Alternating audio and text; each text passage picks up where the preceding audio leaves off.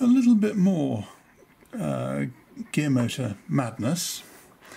Some time ago, when I did the first hybrid gear motor by chopping up two different gearboxes and making them gearbox motors and fixing them together to get different combinations, I tried another smaller one, which was mating the gearbox of one of these little 6mm gear motors, and you can get these in a variety of different ratios.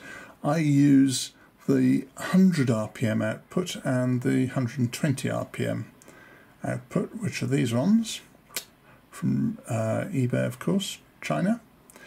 They're very small little things, and I use these in the little radio controlled vehicles. Their slow speed response isn't as good as you can get on the 8mm motors, but you know, for what it is, and it's a teeny little thing, for what it is, it's, you know, it's not too bad, but it's not up to powering a big vehicle. So, you know, I only use these for 4mm scale vehicles. However, of course, with the loss of my favourite K20, I was looking around for all sorts of options to replace it. And one of the things I found on eBay was this motor. Now, this motor is very similar to the motor that drove the gear motors that I really, really like. It is not an identical motor, but it is very, very similar. And these motors are quite cheap on eBay. You know, I forget, they're probably £1.50 each or something like that. And I thought, well, what can I make that to? And the obvious answer to get the sort of thing I wanted was one of these 6mm gearboxes. Now, I do a little bit of engineering for a living, so I know that putting a larger motor to a smaller gearbox is pushing my luck mechanically. But I thought, well, we will give it a try. We'll see if we can get away with it. And I did that. And you can see the disparity of size. The one 6mm diameter, and the other has it's that profile, and the major diameter is 8mm diameter. Now, how do you fix those two together mechanically? And of course the answer is by using different sizes of tube that sleeve together.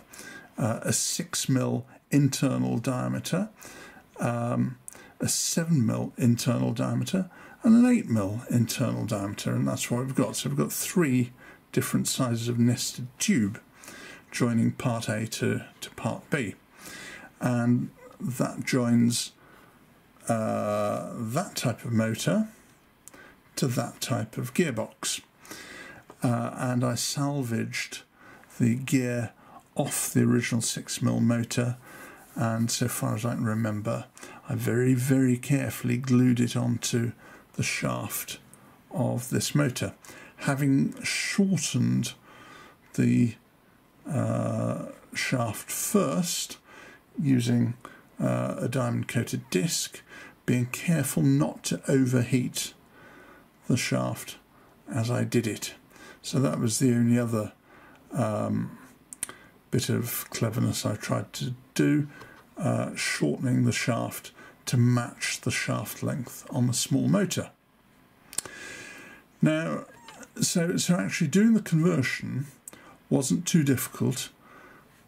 as I say, shorten the shaft, carefully get the drive gear off the 6mm motor, and it came off quite simply, and gluing it onto this one, and then pushing them together, and then just sleeving the two together using 3 different types of brass tube and a fix with epoxy.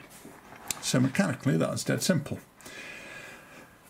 And I rigged it up to try it, and frankly the slow speed response, which as everyone knows is what I'm interested in, because that's the bottom line when it comes to the vehicle performance. The slow speed response frankly was really quite appalling. It was very, very poor indeed.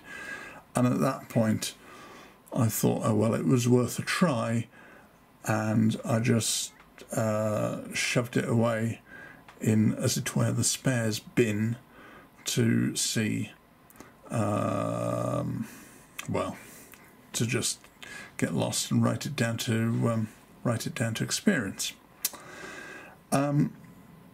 Until today, when of course I remembered I had it, and I wondered again whether it would respond better with a different pulse width frequency.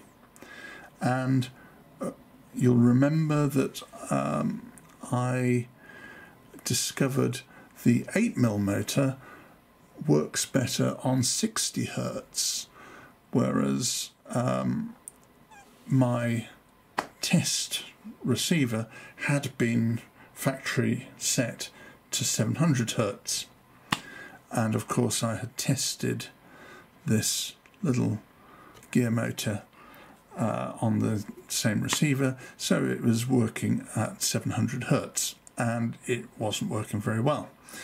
So having reprogrammed the receiver to 60 Hertz, I thought we'd give it another go. And much to my absolute delight, it has become a completely different story. So a bit of blue tack on there, so I hope you'll see it.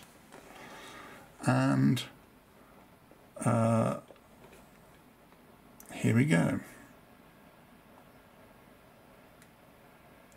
Assuming it's still on. Let me hold that, so sorry.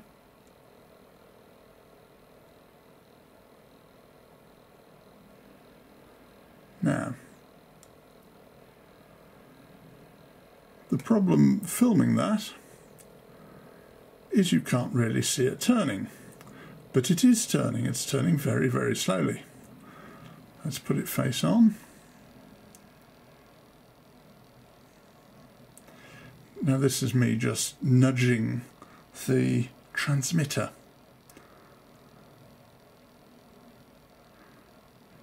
Now that is a beautiful, beautiful slow speed, and I'm just going to accelerate it up.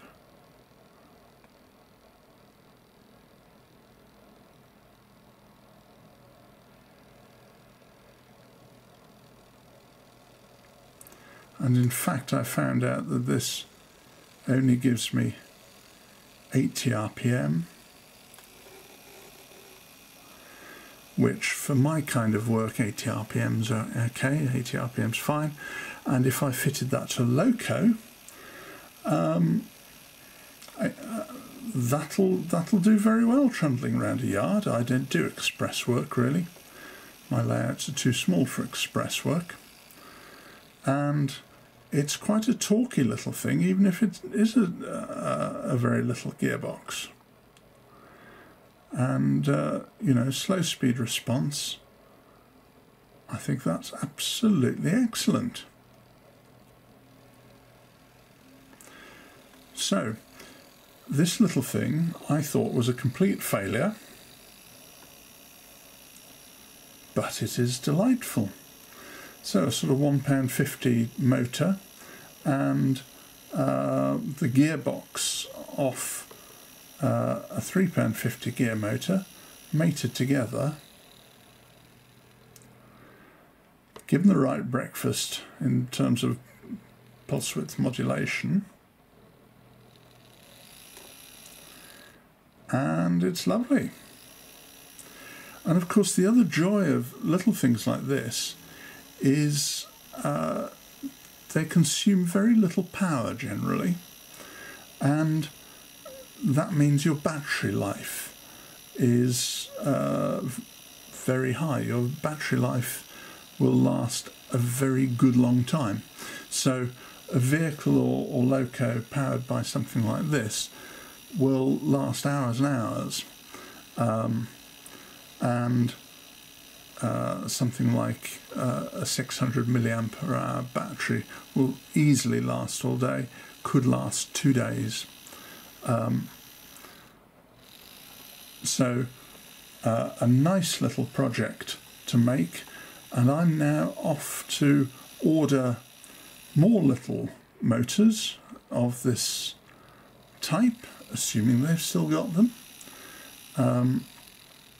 These were the low-speed motors, I think, off by my recollection, they were about 9,000 RPM top speed.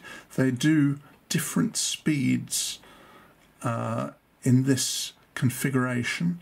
These are the K20 type motors, 8mm major diameter, 6mm minor, if you see what I mean, and I think they're about £2.50 for the pair, or something like that. So different types.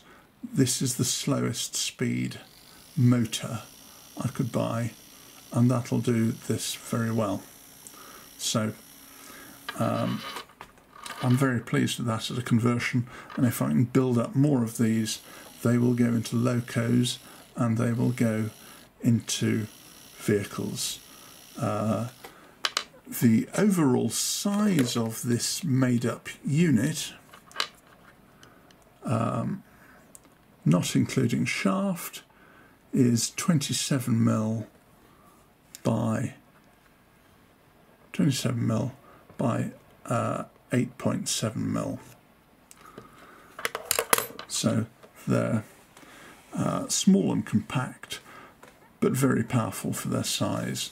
And I tend to just fit a mod 0.3 bevel gear on the end of the shaft. That's how I fit them to vehicles. So, food for thought.